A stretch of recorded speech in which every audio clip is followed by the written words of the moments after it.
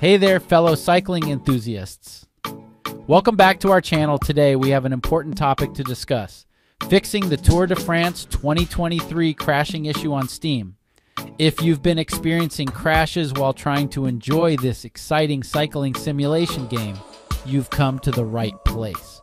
We'll guide you through some troubleshooting steps to get you back on track. Before we start with the steps, we would appreciate it also if you could support the channel by subscribing, hit the like button, and click the notification bell. Outdated or incompatible graphics drivers can often cause crashes in games. Visit the website of your graphics card manufacturer, such as NVIDIA or AMD, and download the latest drivers for your specific model. Install them, restart your computer, and see if the crashing issue persists.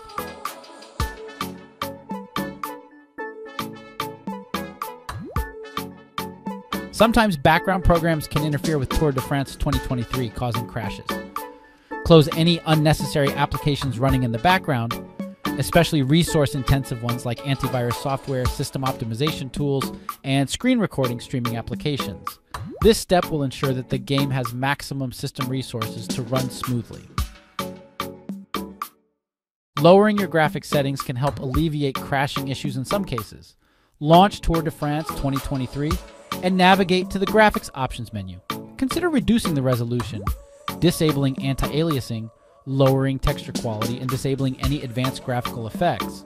While this might affect the visual fidelity slightly, it can greatly enhance game stability. If you followed all the previous steps and are still experiencing crashes, it might be worth trying a clean reinstall of Tour de France 2023. First, uninstall the game from your Steam library. Then navigate to the game's installation folder and delete any remaining files. Finally, reinstall the game through Steam and see if the crashing issue persists. I hope that this guide has been helpful to you. Please don't forget to support the channel by subscribing. Thanks for watching.